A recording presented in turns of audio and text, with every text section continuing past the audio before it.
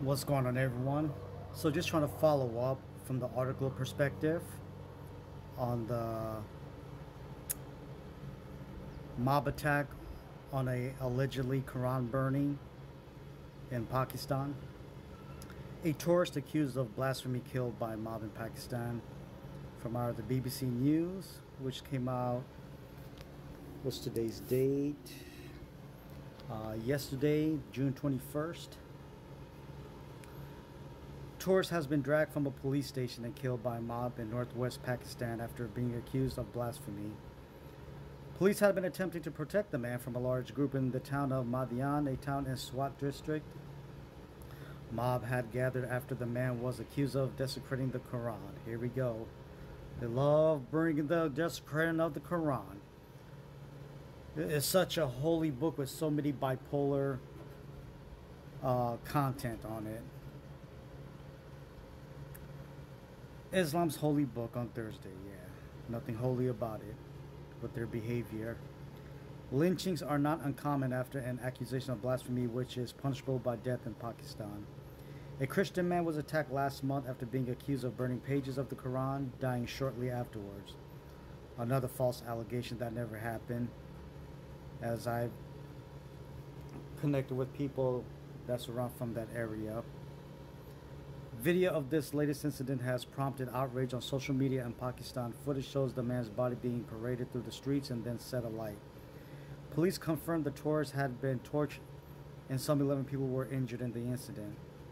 Malakand Division Regional Police Chief Muhammad Ali Gandapur accused the local mosque of encouraging people to gather after police first rescued the man who was reportedly visiting the Swat Valley, a popular destination in summer. He told Reuters news agency that 8 officers were among the injured. Dr. Zaidullah, police officer in the Swat region, told BBC Urdu.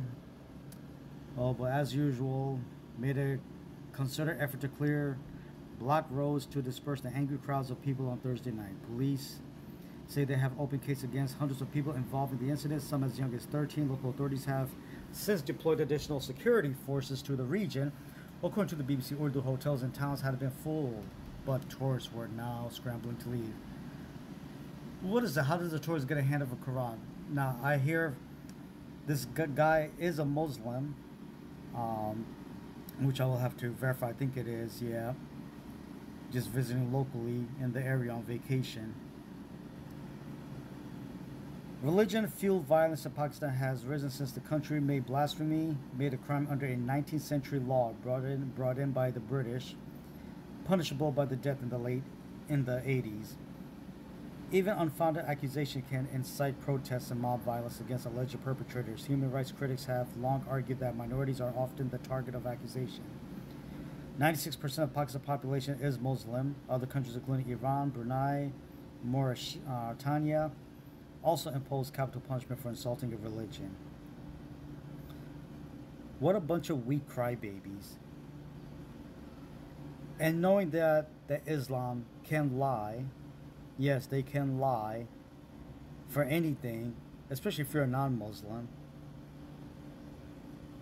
to do what they have to do to genocide and make Islam the number bigger. Not even among their own people. If it's something they see their own fellow Muslim do something like that, say something wrongful word to the Quran, throw it in a dirty spot, then you could be accused like a kafir. So let me show you this book from their Muslim source. Disrespect to the Quran is an act of kufar, kafir. Kafir should be punished by death. From the book of Al-Nawawi, from under the Kitab al-Majmu, Shar al-Muhaddad, Muslims have unanimously agreed that it is obligatory to protect and honor the Quran. Our scholars and others said that if a Muslim throws the Quran in a dirty place, the one who does so becomes a disbeliever, kafir. From Al-Tibyan, Fi Adab Hamlat, from Al-Quran, page 191. The Muslims Ummah has unanimously agreed that the Quran must be revered, exalted, and protected at all circumstances. They have also agreed that whoever belittles the Quran or any part of it, or the Mus'haf, or throws it in a dirty place, or denies any of its rules or news, uh, or rejects what it confirms or confirms what it rejects, or doubt any part of it while knowing its meaning, has committed disbelief. We know the meaning, it's a false book, and we have the right to be critical about it. And this is how they do things, you know, the religion of peace. How does that align together when you're accusing people? This is why I say Muslims' way of interpretation is always like backward. Oh no, no, no, we're religious, please. They're not real Muslims. But you're always constantly in the news, and we see it in your sources of these behavior.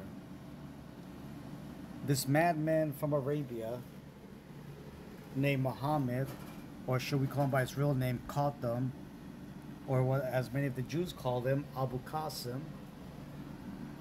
Either this character was created, all in competition with other religions around, but this is just beyond demonic. No human rights. That this kind of religion should not even be a religion. How do you supposed to say you bring people to the truth, even if somebody is doing something stupid? People will say things about the Bible. People will say things about Jesus. But am I gonna go on a rampage and attack them? No, because God reminds us that it is a spiritual warfare. How you win them is by love, because what you do, you're convicting them. It'll convict their hearts, and it'll make them think if what they said is from God or not, because God is dealing with everyone. And I know that happened to me, as I seen by their character.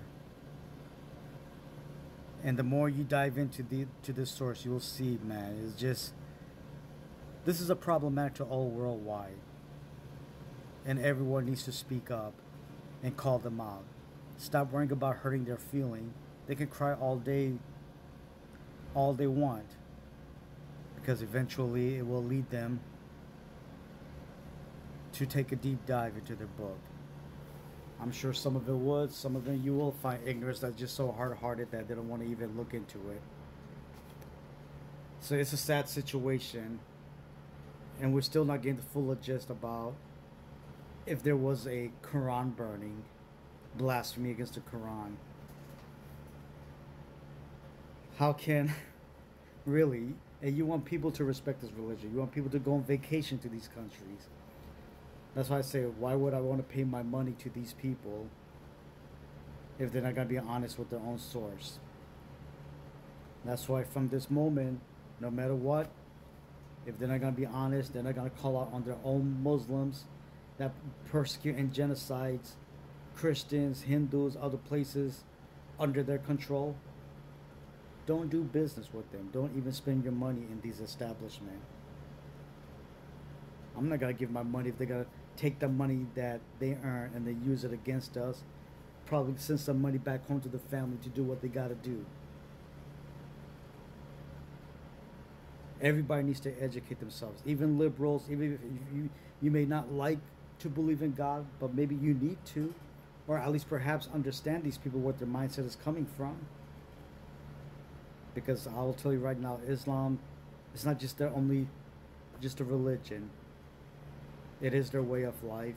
It is politics. It's everything all in one. And you have no free will. It's either their way or be taken out. Like, share it, keep passing along, keep growing in knowledge, never back down from the truth. I'll talk to you guys soon. Take care and God bless.